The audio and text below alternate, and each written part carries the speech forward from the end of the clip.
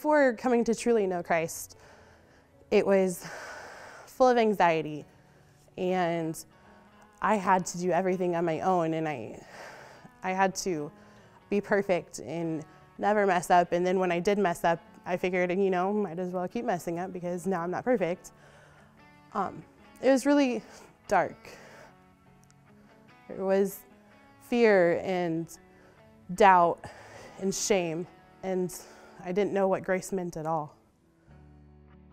I've been in church my entire life, and I have known about God for my entire life. But when I came to LCC, there was scary things here. There was people that said the same thing on Sunday as they did on Thursday nights at core group, and the same things on Sunday afternoon when they weren't in this building.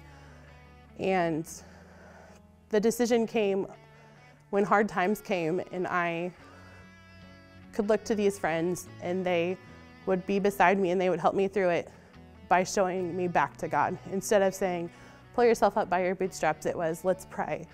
Or, you don't need to cry about this, you don't need to be upset about this. It was, let it out, let's go to God and be okay. The people of LCC have shown me family and just everything about God that I never believed to be true. LCC has just changed so much. People that knew me before I came here, they don't get it. Like, what happened? Why are you so different? Why are you calmer? I came to the Ralph's core group at a time when things were changing fast, and I was going through what was a really bad time.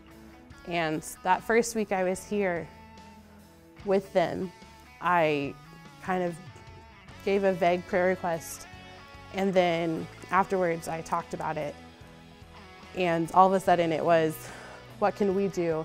How can we stand beside you and help you through this?